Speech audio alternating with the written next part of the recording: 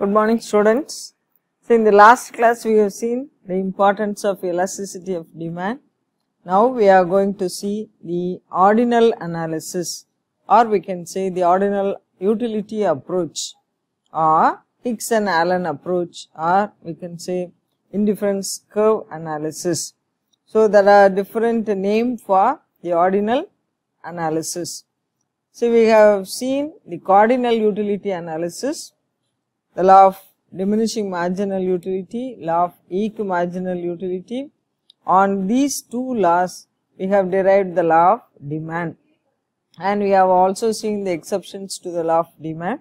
Today, we are going to see the ordinal utility analysis or ordinal utility approach. This approach was given by R.G.D. Allen and J.R. Hicks. So, Edgeworth is the English economist, and Wilfredo Pareto, he is an Italian economist. They criticized the cardinal utility approach, and they assumed that utility cannot be measured in absolute terms, but it can be compared or ranked or ordered by ordinal numbers, that is in Roman letters, first, second and third and so on. That is, utility cannot be measured because it is a subjective approach, that is, it is a feeling of satisfaction. So, but we can compare the utility, or we can rank the utility, we can give the priority, or we can order the utility, first preference, second preference, third preference and so on. So, Edgeworth was the first economist who developed a more scientific approach to the study of consumer behavior known as indifference curve approach even in the year 1881. And in 1906, Wilfredo Pareto, he modified the Edgeworth approach, and again J.R. Hicks, J.R. Hicks and R.G.D. Allen, they refined in terms of indifference curve approach in 1934. So, later in 1939, J.R. Hicks in his book Value and Capital gave a final shape to the indifference curve analysis. And the theory of indifference curve was given by R.G.D. Allen. A reconsideration of the theory of value economics in 1934. Next, we will see the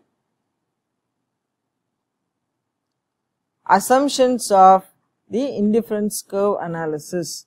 The first one is the consumer is rational and his aim is to derive maximum satisfaction. What is meant by rational? One who is able to think which is good and which is bad, or what is good and what is bad.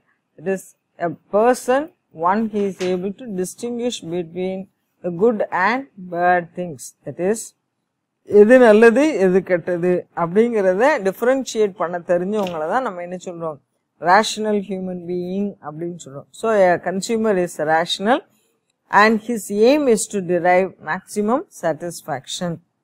And second assumption is utility cannot be cardinally measured.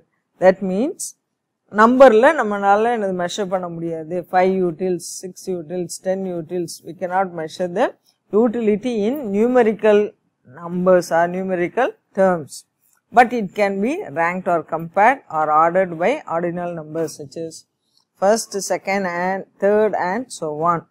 So, the third assumption is the indifference curve approach is based on the concept of law of diminishing marginal rate of substitution. That means, when we are consuming 2 units of a commodity, we have to, when we are consuming 1 unit of another commodity, then the other commodity have to be consumed less. That means, ஒரு commodity நம்ம அதிகமா consume பண்ணோம்னு சொன்னா இன்னொரு commodity குறைச்சி consume பண்ணணும். This is known as law of diminishing marginal rate of substitution. So, we have to substitute one commodity for another. This is the third assumption. Fourth assumption is the consumer is consistent. Consistent அப்படின்னு consistency அப்படின்னு சொன்னால் ஒன்றுக்கொன்று தொடர்புடையது அப்படின்னு சொல்கிறோம். That is the assumption is called as the assumption of transitivity. That is, if the consumer prefers combination A to B and B to C, then he should prefer A to C. என்ன meaning? இப்போ A to B, A விட B தான் prefer பண்ணுறான் அப்படின்னு சொன்னால் B காட்டிலும் C prefer பண்ணுறான். So அப்போ என்ன அர்த்தம்? A C-யும் ப்ரிஃபர் பண்ணுறான்னு அர்த்தம். He should prefer A and A to C. So அது வந்து சிம்பாலிக்கலாக கொடுத்துருக்காங்க. If A is greater than B and B is greater than C, then A is greater than C. Then we have to see an indifference schedule. Schedule means table. So an indifference schedule may be defined as a schedule of various combinations of two commodities which will give the same level of satisfaction. In other words, indifference schedule is a table which shows the different combination of two goods that gives equal satisfaction to the consumer. இப்போ indifference scheduleனா என்ன அர்த்தம் அப்படின்னு சொன்னால், ஷெட்யூலுங்கிறது ஒரு table, அதில் நிறைய combinations கொடுத்துருக்கு. என்னது?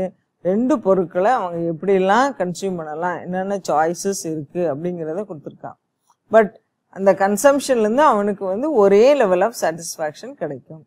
இப்படி இந்த காம்பினேஷனும் அவன் சூஸ் பண்ணலாம். So an indifferent schedule is a table which shows the different combination of two goods that gives equal satisfaction to the consumer. So we will see the diagram. சரியா? இதில் கொடுத்துருக்கு ஆப்பிள், ஆரஞ்சு, டூ கமாடிட்டிஸ். இதில் apple 1 unit of apple consume பண்ணோன்னு சொன்னால் he can buy 20 units of oranges. Then he is increasing the number of consumption of apple from 1 to 2. But he is reducing the consumption of oranges from 20 to 15.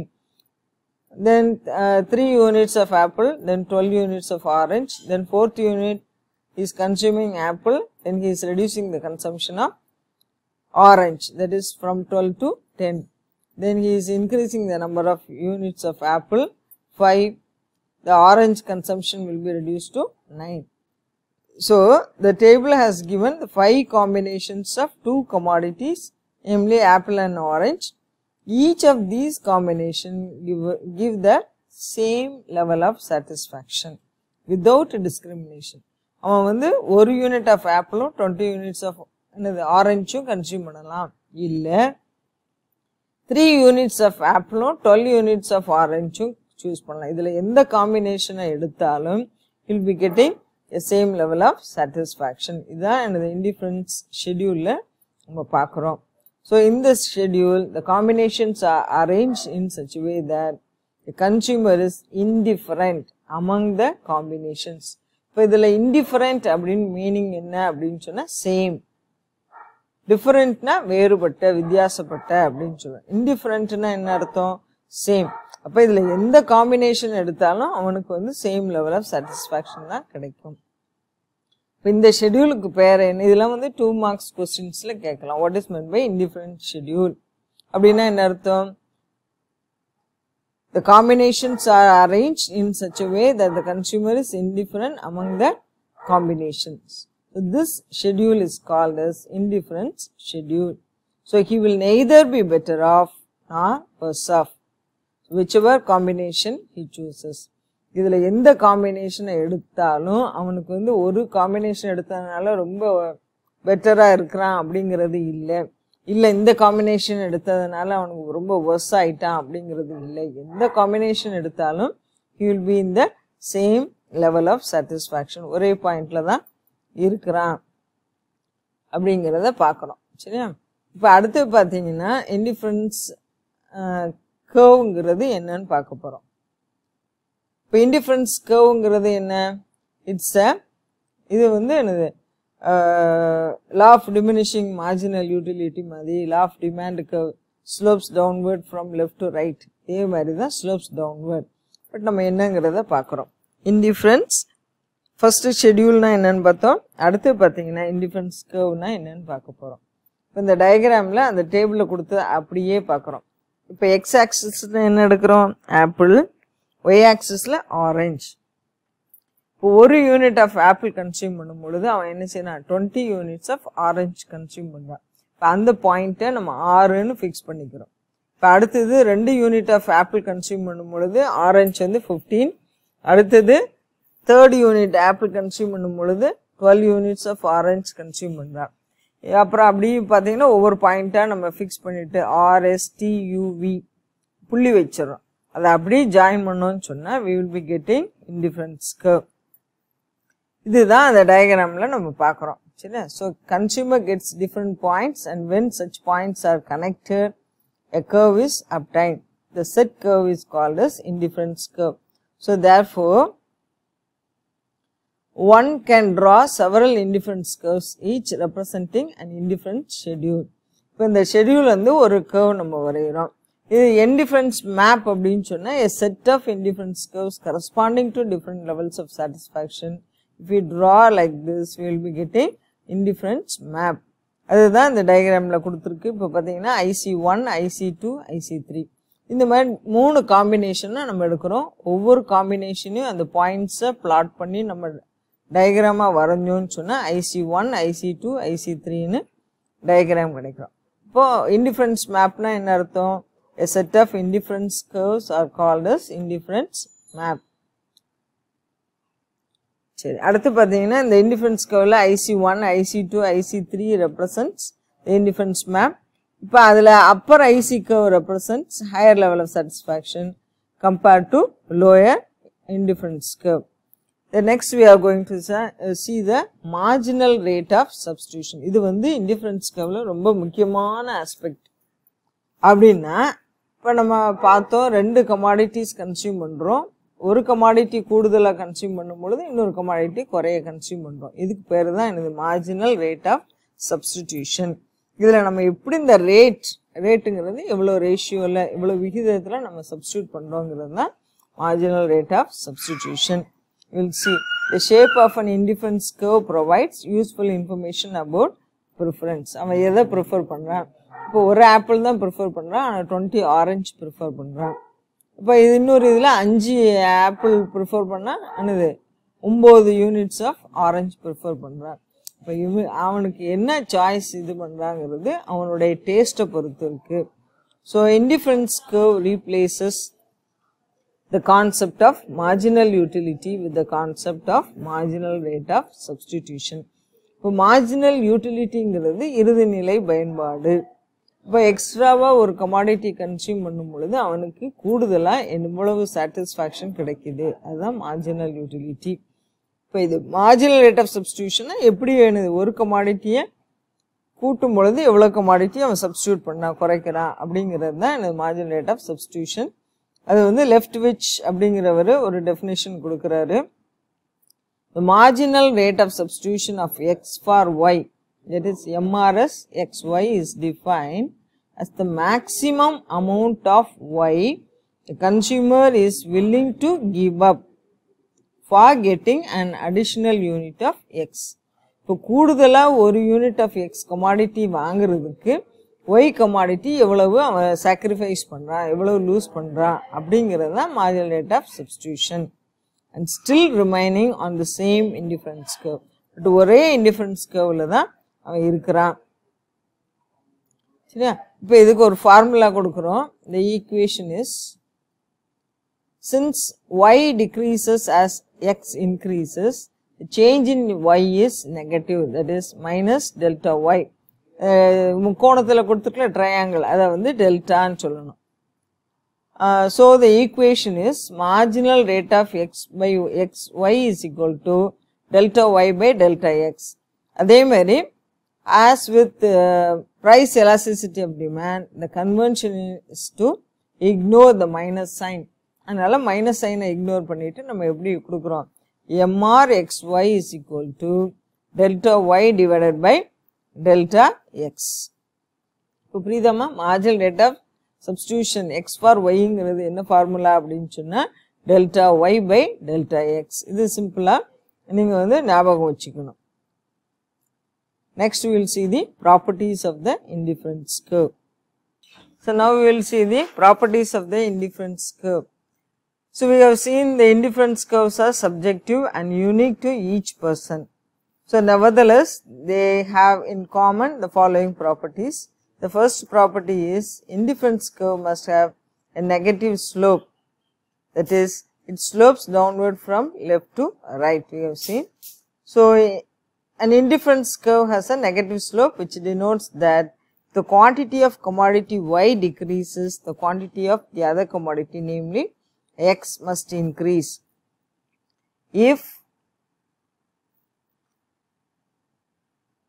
the quantity, so you have seen the diagram, so it will not be never like a horizontal straight line or vertical straight line, or it never slopes upward. So the property is, first one, the consumer is to stay on the same level of satisfaction, that is a necessary consequence of the non-satiety postulates. That means, what is meant by non-satiety postulate means he has to get maximum satisfaction. So he will be getting the same level of satisfaction. அப்படினு சொன்னா ஒரே கர்வ்ல ஒரு higher commodity X வாங்கும் பொழுது இன்னொரு commodity குறைச்சு தான் வாங்குறான். அதனால the curves do not have negative slopes such as நம்ம டயகிராம்ல இருக்கிற மாதிரி மூணு ஸ்லோப்ஸும் இருக்காது. சரியா, இதெல்லாம் indifference curves இல்ல. In all three cases, combination B is clearly preferable to combination A. The next property is indifference curves are convex to the origin, not concave to the origin. Convex na enna குழிவாக இருக்கும் அப்படினு சொல்றோம். We'll see the diagram.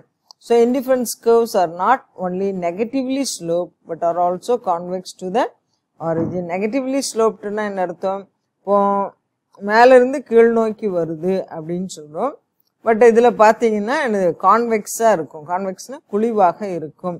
The convexity of the indifference curves implies that not only the two commodities are substitutes for each other, but also that the marginal rate of substitution between the goods decreases as a consumer moves along an indifference curve.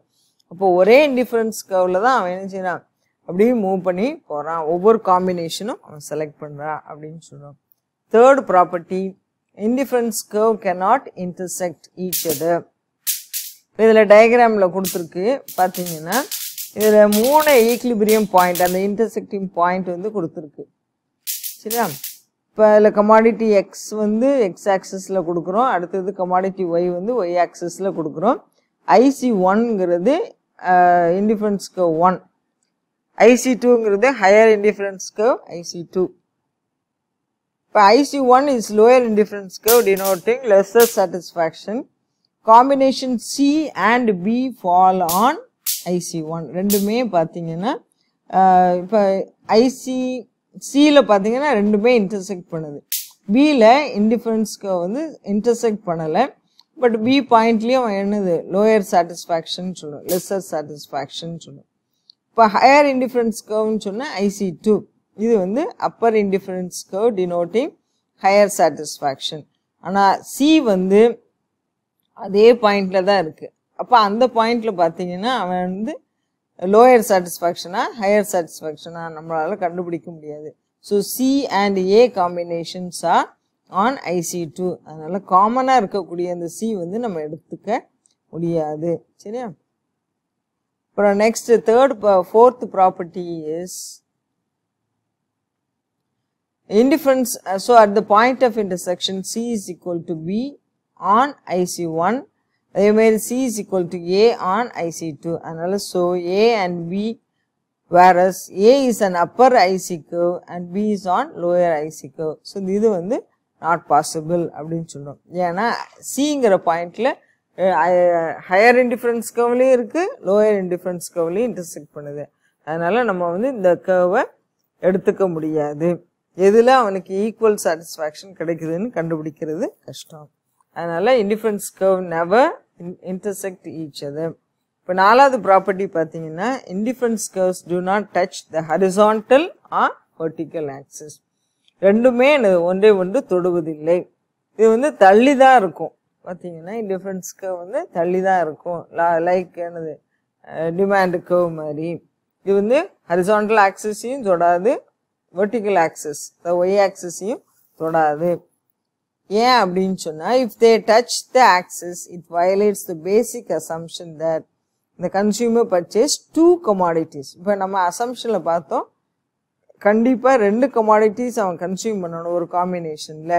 இதுல பாத்தீங்கன்னா இப்போ ஒரே ஒரு commodity தான் அவன் consume பண்றதா எடுத்துக்கணும். இப்போ y ஆக்சிஸ்ன்னு எடுத்துக்கிட்டோம்னு சொன்னா, x ஆக்சிஸ்ன்னு எடுத்துக்கிட்டோம்னு சொன்னா அவன் x கமாடிட்டி மட்டும்தான் பர்ச்சேஸ் பண்றான்னு அர்த்தம். அதனால purchasing only one commodity means monomania, that is consumers lack of interest in the other commodity. அப்படி இல்லை, ரெண்டு கமாடிட்டியும் அவன் கன்சியூம் பண்ணணும். இதுதான் indifference curve basic assumption. So his insistence on purchasing only one commodity வந்து தவறு அப்படின்னு சொல்லுவோம். So these are the properties of indifference curve. Next பார்த்தீங்கன்னா price line or budget line. இதுவும் indifference curve basic principle. இப்போ என்னங்கிறத பார்க்குறோம். Demand for a good commodity or commodity depends upon ரெண்டு. ஒன்று preference for that good and purchasing power. முதல்ல அவனுக்கு அந்த பொருள் வாங்குறதுக்கு ப்ரிஃபரன்ஸ் இருக்கணும். ப்ரிஃபரன்ஸ்னா என்ன? சாய்ஸ், இந்த பொருளை தேர்ந்தெடுக்கக்கூடிய இதுன்னு சொல்கிறோம். இது வந்து ப்ரிஃபரன்ஸ் ஃபார் தட் குட்.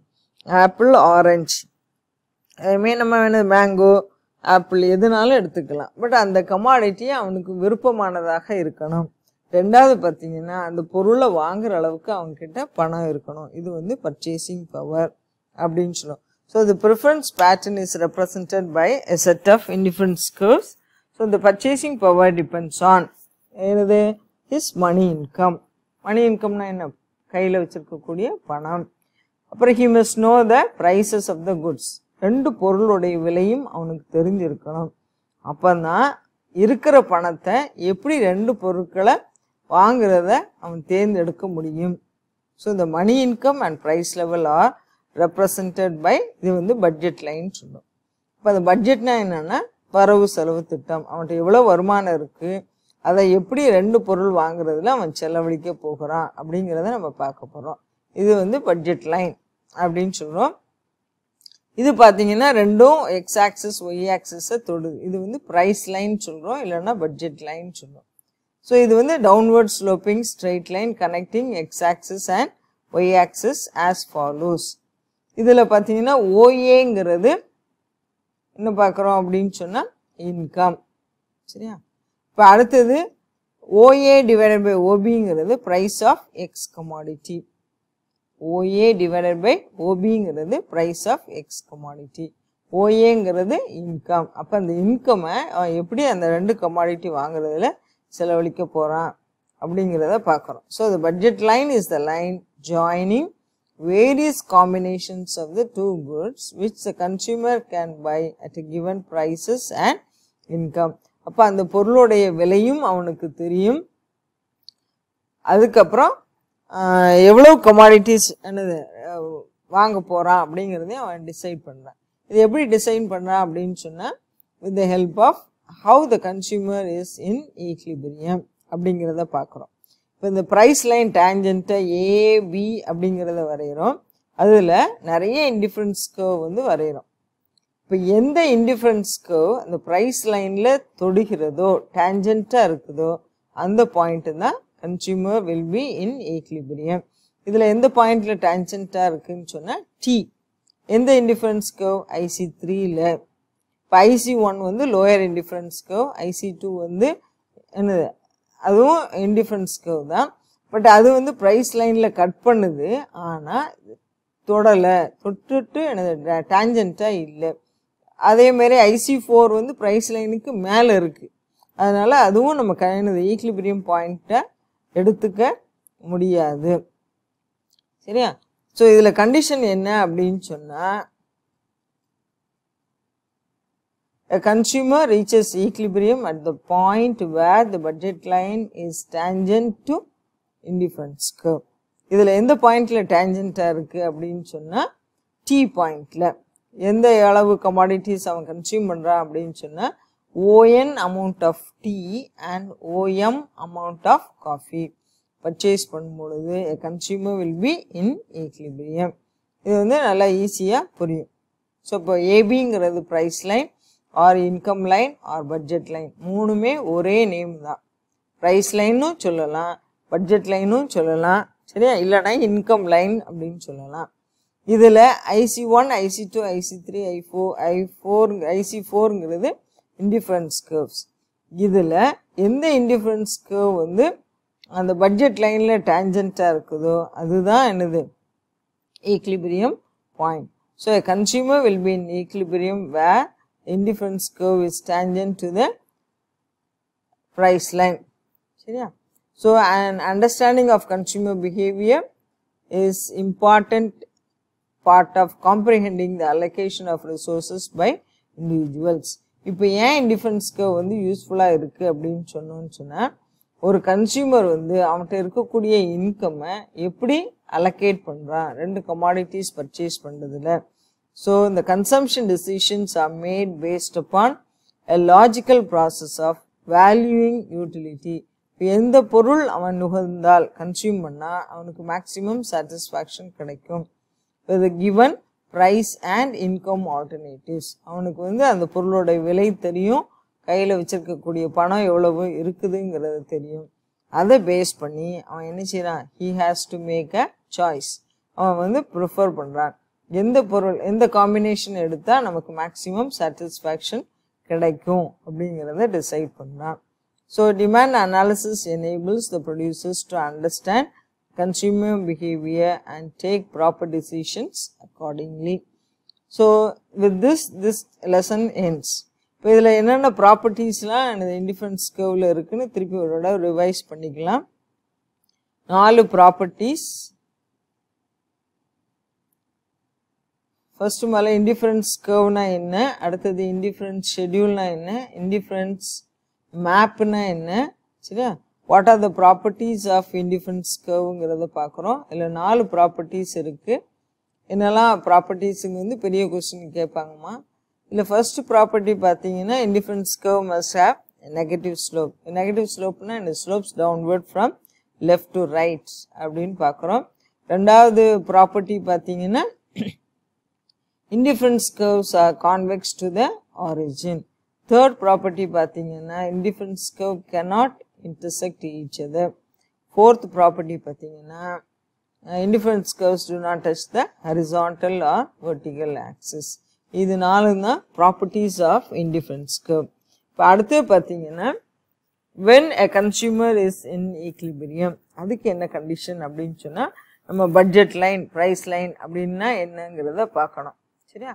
இப்போ ப்ரைஸ் லைன் ஆர் பட்ஜெட் லைன்ங்கிறது என்ன, இதில் 2 இது இருக்குது. டிமாண்ட் வந்து டிபெண்ட்ஸ் அப்பான் 2. ஒன்று ப்ரிஃபரன்ஸ் ஃபார் தட் கமாடிட்டி, இன்னொன்று அவனுடைய பர்ச்சேசிங் பவர். பர்ச்சேசிங் பவர்னால் இங்கே மணி இன்கம். இப்போ அந்த மணி இன்கத்தை வச்சு அவன் என்ன செய்யறான், இந்த 2 பொருளுடைய விலையும் அவனுக்கு தெரியும். அப்போ he has to make a rational choice. இப்போ அதில் கண்டிஷன் என்ன பார்த்தோம் அப்படின்னு சொன்னால் பட்ஜெட் லைன் வந்து யூஸ்வலாக it's a straight line representing இந்த ஓஏங்கிறது இன்கம், அதாவது ஏபிங்கிறது பட்ஜெட் லைன். சரியா? இப்போ இதில் வந்து when a consumer will be in equilibrium அப்படிங்கிறத பார்க்குறோம். இந்த டேஞ்சன்சி பாயிண்ட் என்ன டேஞ்சன்சி அப்படின்னு சொன்னால் இந்த ப்ரைஸ் லைனில் எந்த இண்டிஃபரன்ஸ்க்கோ டேஞ்சண்ட்டாக இருக்கோ, டேஞ்சன்ட்னா தொடுகின்றதோ. சரியா? இப்போ கட் பண்ணுறது வேற, தொட்டு ஒன்று போல் தொடரக்கூடிய பாயிண்ட்டை தான் நம்ம என்ன செய்யறோம் ஈக்லிபிரியம் பாயிண்ட்டுன்னு எடுத்துக்கிறோம். இந்த டயக்ராமில் நீங்கள் பார்த்தீங்கன்னா கிளியராக புரியும். இதில் IC3 வந்து டேஞ்சண்ட்டாக இருக்குது ப்ரைஸ் லைனில். எந்த பாயிண்டில் அப்படின்னு சொன்னால் T பாயிண்டில். எவ்வளோ கமாடிட்டிஸ் அவன் கன்சியூம் பண்ணுறான் அப்படின்னு சொன்னால் ON amount of tea commodity and OM amount of coffee. So with this the consumer will be getting maximum satisfaction. சரி, இதில் நிறைய கான்செப்ட்ஸ்லாம் என்னென்னங்கிறத நீங்கள் படிச்சிங்க. So next classல next lesson we are going to see. So you have to learn thoroughly. Okay, thank you students. Do you have any doubt means you can clarify in the online class.